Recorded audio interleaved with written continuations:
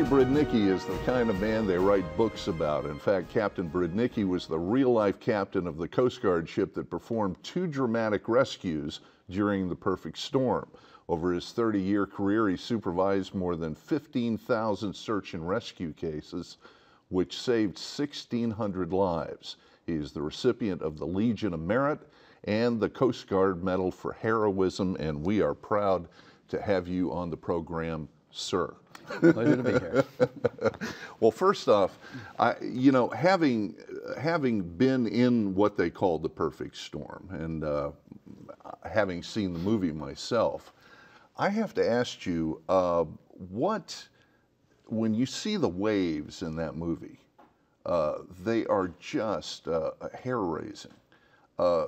From your point of view, when you were in the search and rescue mode out there, was it every bit as bad as we saw it on the screen? Well, people ask that question, how big were the waves? Right. And my best answer is they were really big.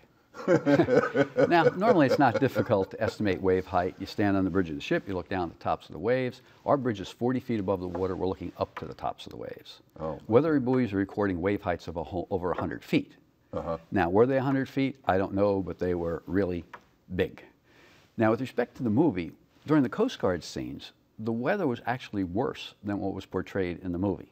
Wow. But when you get to the very tail end of the movie, if you're going to kill off George Clooney before the movie's over, you need something really, really bad. And for those final scenes, the waves were probably about twice as high in the movie as they were in reality. I see, I see. When you got the word that day, I'm sure that this was something that you had been following via radar, and the alert was out that this was going to be really something. Give me an idea of what your instincts were telling you on that particular day. Well, this storm was very different than most storms because it was a combination of 3 independent weather systems. A low pressure stalled out over Sable Island, Nova Scotia. An extreme high pressure systems being propelled southeast from Canada on the jet stream, and the extreme low pressure of Hurricane Grace is coming up from the Caribbean. When you take an extreme high pressure and extreme low pressure and they're headed right for each other, it's like 2 freight trains on a railroad track. Uh-huh. The isobars are getting closer. You know you're going to have tremendous winds, which are going to create the big seas. Mm-hmm. So that's known. But which way is the storm going to track? There's no model to predict it. Mm-hmm. And normally off the East Coast, when you have the hurricanes, they'll come up and then they head out to sea, to the east. Well, as it turned out, this storm headed to the west, which is not normal.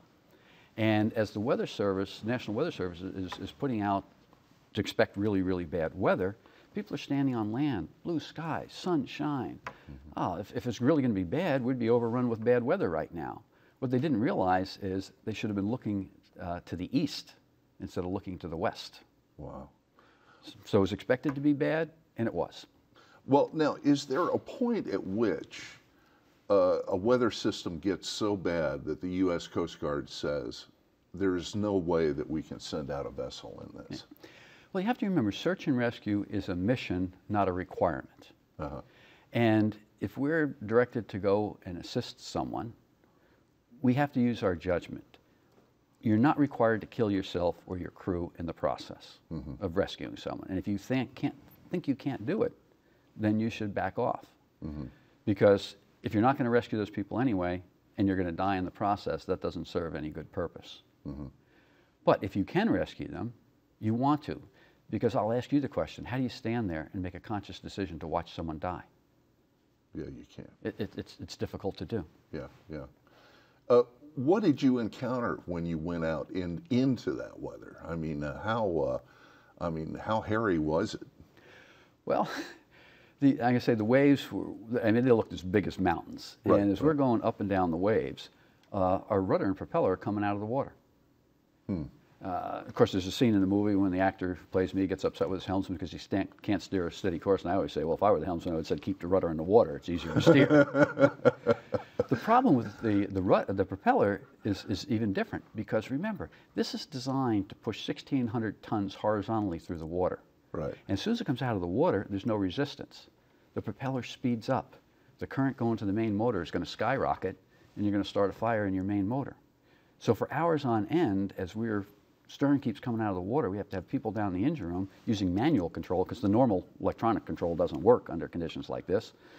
Power ahead when you're in the water, pull back when the propeller's sticking out of the water, power ahead and back and forth for hours on end. I think I read somewhere that that the one thing that you objected to was the term perfect storm. No, and never objected to that. And that wasn't called a perfect storm at the time. It was so big people thought it deserved a name. Some newspapers, magazines called it the no-name storm. Others called it the Halloween storm. People thought it deserved a name. The name actually came about when Sebastian Junger, the author of the book, was talking to Bob Case, a meteorologist with the National Oceanic and Atmospheric Administration, because he really wanted to know, how do you measure a storm? And as Bob Case was discussing it with him, he's basically saying that this storm was so bad, it couldn't have been any worse. That made it the perfect storm. Because we think of the word perfect storm as an oxymoron. The words don't go together. But if you were going to design a storm, this would be the perfect model for designing one. Well, now you have gone through the country, and I was actually going to mention this later, but you've gone through the country talking about leadership lessons that you have learned in various crisis situations, and this is something that you know something about because you've been in situations that could be called management under stress. Well, in this particular case, what was one of the lessons that you learned from what they call the perfect storm? Well, no matter how much training you do, no matter how many rescues you perform, when you get into a situation like this, something you have done in training or real life 1,000 times before doesn't work. Now come up with a new plan, and you got a minute. Wow. So how do you do that? Well, you have to take the sum total of all your knowledge and experience and relate it to what you can do now. Now, I had served on a couple of buoy tenders. Those are the ships that put the buoys near the rocks. Smart navigators stay in the center of the channel in the deep water. We go by the edge of the channel near the rocks, putting the water in there. And when you're there, you have controls over two forces, your propeller, your rudder. You don't have control over the wind and the current. So how can you position your ship to take advantage of the two things you can't control, but to try to use them to your advantage, and then use the two things that you can control to make your ship do what you want? When we were out there, and our ship was built by the Navy in 1943 to tow battleships, tremendous power. But this storm is far more powerful than we are. And the things we normally do don't work. So now how do you go back and relate it to the experience with the buoy tender? I can't fight the weather. How can I use the weather? And then how do I use the power of the ocean to help me do what I want to do? It should be said that it helps in there somewhere that you have an engineering degree. Well, the perfect storm, certainly one of the most famous missions that you undertook. But there were other search and rescue operations that, in fact, you told me before the interview you had a knack for being at the wrong place at the right time. Exxon Valdez was one of them. Tell me about your... that really wasn't a search and rescue case for my involvement. At the time, I was the chief of aids to navigation and waterways management for the Coast Guard's 17th District, which meant my area responsibility was all of Alaska. And it's interesting stories. About a month before this happened is when things are set in motion. And up in Alaska, we have 6 buoy tenders. During the wintertime, you cannot schedule any work because the weather's too bad. So we'll send 2 ships down to Pearl Harbor to train with the Navy, 2 ships down to Seattle to go through shipyards, and then there's only 2 ships left to cover discrepancies in all of Alaska. One in southeast Alaska where they don't have that much territory, but they have a very high density of aids. And the other ship for the rest of Alaska were very low density, but a very, very large area. And about a month beforehand, the commanding officer of the ships, George Capacci, calls me up and he says, well, I have this buoy up in Prince William Sound, Bligh Reef number 6 off station, but the weather's so bad. I can't service it safely. And I have a lot of discrepancies out the Aleutian chain. And is it okay if I go out the Aleutian chain?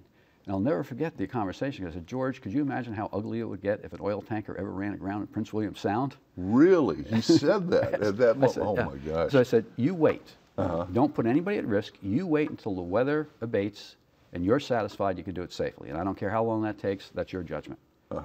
And then when you're done, then have the Aleutian chain. Because once they're 1,000 miles from home, it's a long way to get them back. Oh, sure, yeah. So he waited. He took care of Bly Reef buoy number 6. Then he headed out the Aleutian chain. And you have to put it in perspective. If an oil tanker runs aground on rocks compared to a fishing boat running aground on sand, big difference in the risk that you're looking at. Well, he's done. He's coming home. 24 hours before he returns to his home port is when the Exxon Valdez runs aground in the vicinity of Bly Reef number 6. Oh, my goodness. So it was a good thing we had put it back on station. And then Exxon Shipping is trying to somehow see if it was the Coast Guard's fault instead of the master's fault. And the first thing they say is, oh, it was off station. No, we could prove it was on station. Then they said, well, it has a history of not being on station. And we proved it had something like a history of being on station 99.9% of the time. Then they told us, well, it's not in the right place. And if we're in the right place, there wouldn't have been an accident. Well, what we had done was we conducted what we called the Waterways Analysis Management Study. We go out to all the people who use the waterway. We send out some of our people on the ships to ride with the masters and the pilots. Trying to assess it is, do the aids serve your purpose? Do they not? If you wanted to change anything, what would you change? And when we got to this part, I pulled the book off my shelf with the analysis, flipped to the page from Exxon Shipping, and said, you got a great system of aids navigation in Prince William Sound, don't change a thing. So sometimes you have to do your work long before the crisis with no crisis in sight, other than the general, it's a risk. You have oil tankers coming and going, sooner or later one of them's going to run aground. Right, right. Now, you had a situation, and I can imagine that this had to have been a pretty tense situation where you seized a Chinese vessel. What was this about? Well, at the time, I was commanding officer of a Coast Guard ship, which was really a destroyer-class vessel. Right. I was assigned to a Navy destroyer squadron operating over in Southeast Asia for 6 months. And I was getting to the tail end of our deployment when we get a call that we have to divert because a Chinese fishing vessel was violating a United Nations moratorium on high seas drift net fishing. Now, this is the most destructive type of fishing you can do anywhere. Normally, fishermen, and I'm talking legitimate fishermen, they target a specific species or a specific size. High seas drift net fishing, you take a net that's 80 feet deep, 20 miles long, let it drift in the ocean, and it catches and kills anything in its path. Oh, my gosh. And then they keep the high value catch, and the other 99% they discard. And this would be, what, dolphins and whales? Oh, yes, everything. Yeah, oh my God. So this is just as incredibly destructive. So there's a United Nations moratorium against that, and any nation that has signed on to this can then enforce that on any other nation that has signed on to it. Well, a Canadian aircraft spotted the Chinese vessel off of Midway, engaged in high seas drift net fishing. The nearest ship of anywhere was a Coast Guard buoy tender that was normally home ported in Guam, but they were actually operating near Japan at the time. So they were sent to stop them. And buoy tenders work buoys. They look like workboats. Think of a tugboat with a crane. They're not very menacing, but they can outrun the Chinese vessel. And they have 50 caliber machine guns. But in our culture, we don't like the idea of shooting at fishermen. It's just against our culture. So when they went to board the fishing vessel to stop it, the crew on the fishing boats there with fish gaffs and machetes, like in the days of the old pirates, stand by to repel boarders. So now, are you going to use lethal force to stop them? Well, not if you can do it another way. Right. So I get a call, and it was from the satellite telephone call. We were a little bit out of cell phone range. And it was from the Vice Commandant of the Coast Guard. And he said, Larry, I want you to know that the Commandant is out of the country attending an international symposium on non-use of lethal force methods to compel compliance by fishing vessels. And this would at that moment. And this would be a particularly bad time to get someone to get hurt or killed. Oh my And then gosh. I thought I said something like, isn't it anytime a bad time for people to get hurt or killed? And then I was like, I hope I said that in my brain and I didn't say that out loud. But he said, we can't have this. You know, the fishing vessel just ignoring the United Nations moratorium, ignoring the United States vessel. Right. Well, we're a destroyer-class vessel. We look a little bit menacing. Yeah. A little bit more than a buoy tender that looks like the tugboat with the crane. So I'm down in the Gulf of Thailand, and I have to make my way up to the East China Sea. Now, good thing was he'd just gotten refueled. But now I have to go fast enough to get there before he gets to mainland China, but not so fast I run out of fuel before I get there. So fuel management became speed management became very important. As it turns out, the commanding officer on that ship had served on one of my commands. Years ago when I was commanding officer, he was one of my young ensigns. And now he's the commanding officer of this buoy tender. So it worked out very well. We knew each other. We knew how each other thought. So we're talking to each other the night before about how we're going to commence the operation. Right. He spent 8 days not being able to get the fishing vessel to stop, and it's not his fault because he could have stopped it, but only by using lethal force. And now how are we going to do this? So now I'm trying to develop a plan with him. And it's like in the first 15 minutes that we're on scene, either it all has to be over because the fishing vessel says there's a new sheriff in town and the rules changed, or we're not going to get stopped. And by now, this boat's 80 miles from mainland China. Right. So we don't have much time to make this happen. Well, at this point, I almost scripted it like a Hollywood movie to put the master into sensory overload, so to speak. We're coming at him with a destroyer-class vessel, and when we cut across his bow, there's no horizon. All he's doing is looking at our ship. Right, right. We sound general quarters. And everybody in the world knows what that means. Even if you don't speak English, when you hear the general quarters alarm, you know what that means. Yeah. Everybody bursts out the doors, mans every gun, which we're hoping we're not going to be using. So we have our ship, we have his ship, we have 3 small boats in the water, we have our helicopter flying over the top of the pilot house, blowing wind down on top of it. We have an interpreter that's just reading a script, is heave to, have your crew go to the bow, and if anyone gets hurt during this operation, it's your fault, master. Now, heave to and stop. And it worked. Just the show of force got them to stop. And they thought we were serious because once our crew got on board, and within 4 minutes of arriving on scene, I had, 24 armed people on board the vessel. And with 8 minutes of having arrived on scene, we had complete control over the vessel.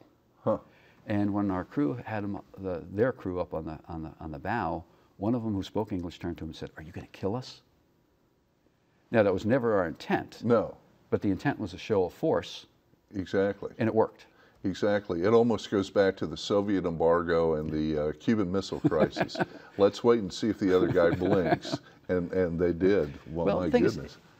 I didn't want anybody hurt or killed. And if we couldn't stop them, then we would have taken video of them with their fish gaffs, their machetes, standing by to repel boarders like the pirate days, and then turned it over to the Chinese government in the hope that they would have done something. Right, right. And at a point like that, you really are just right on the edge of an international incident. If the Chinese decided that they wanted to react that way. The Chinese government never would have allowed us within their territorial sea. A U.S. warship in their territorial sea, that's not going to happen. So we had to do it, and it worked out well. And really, that's why it didn't get a lot of news coverage. In fact, I don't even know that it got any news coverage. If it did not go well, we created an international incident. Everybody would have known my name because I would have been on the 6 o'clock news every night. Well, I'm certainly happy that it worked out the way it did. You were also telling me that you were the facilities engineer for the second Reagan inauguration. The logistics of that kind of an operation had to be nightmarish. Well, basically the facilities engineer, which you would think of for a large military base, except it's Washington, D.C., anything to do with the inauguration. Anything outside the inauguration is not my responsibility. But anything to do with the inauguration, heat, power, light.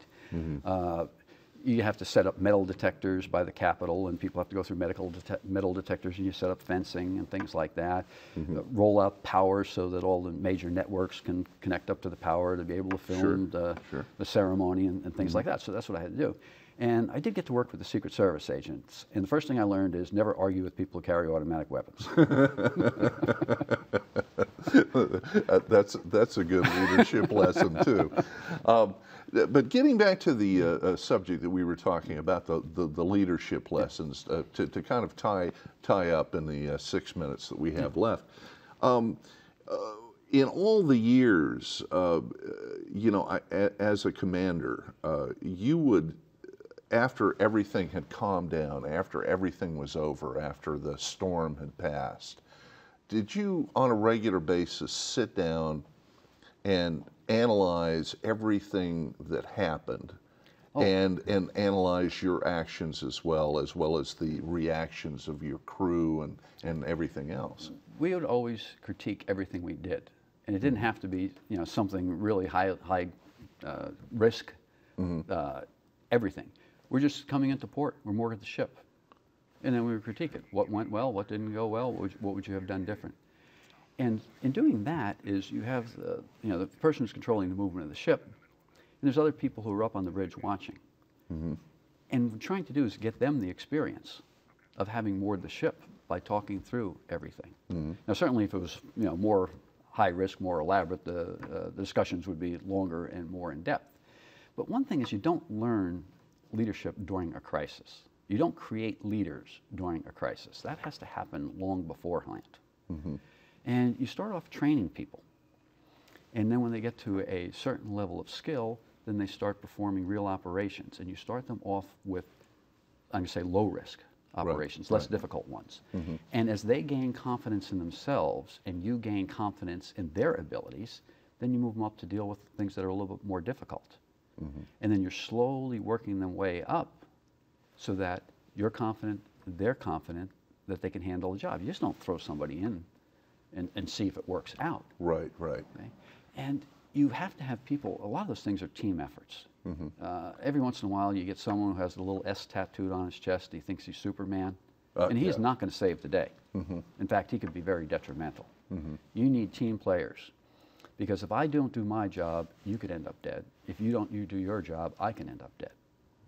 So you really have to create a team where people look out for each other, take care of each other. And then when it comes to the actual evolution is the team has to trust the leader to make good decisions. And the leader has to trust the team to carry out the plan. And if you have not built up that trust, you're not going to get it in the middle of a crisis. Yeah, that's very true. And whenever we were going to have any type of high-risk evolution, I would always bring in my key people, go around the table, see what they had to say. I would never tell them what I was thinking. Because if I do, then everybody goes, oh, well, that's the plan. And then I won't hear what they're thinking. So I go around the table, hearing what they're thinking, and quite often they'd come up with the same thing I was going to do. And then it's, oh, great job. Let's go with that. And then they own the plan because they came up with it. I see. And every once in a while, someone would come up with something, and you have to be careful, because if you shoot them down, it's like, oh, I made a suggestion, and he's never going to listen to me, and I'm not going to make any more suggestions anymore. And you don't want to shut people down. So whenever someone would come up with a suggestion that I didn't think was a good idea, I would always try to rack my brain for some situation that was similar, where I tried doing something that he was suggesting. And saying, well, that's a great idea, great minds think alike, because I tried that in this other thing. And it didn't work out as well as I had liked because of this and that. But it's a good idea because I tried it once. And there's always, you make an interesting point about this. You want to hear everybody's idea around the table. And yet, even if they come up with a bad idea, you don't want to discourage this person from speaking up in the future, because in the future they might have a better idea. And I wouldn't even call it a bad idea.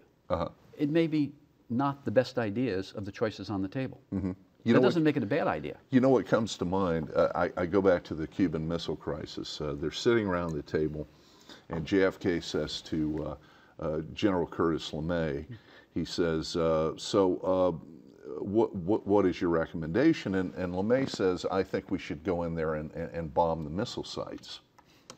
And JFK says, what do you think they'll do? And General LeMay says, what could they do?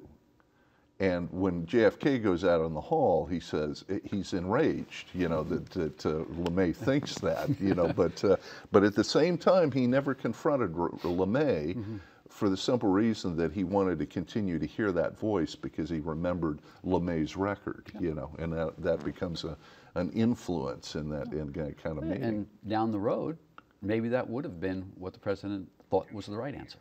Right, exactly.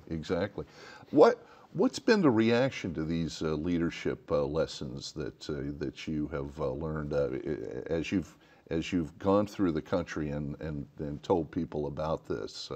What do you hear from business leaders and things like that to your speeches? Most people I talk to are not going to go out in the middle of nasty weather and rescue people. Right. Okay? Yeah. Right. But there are so many similarities between what we do, and it doesn't matter what industry you're in. You do the same thing. Well, I want to tell you that this has just gone by so quickly, and you are you have some fascinating stories to tell, and I do appreciate you being on the program. Thank you, Captain. Oh, it's a pleasure being here. Thank you.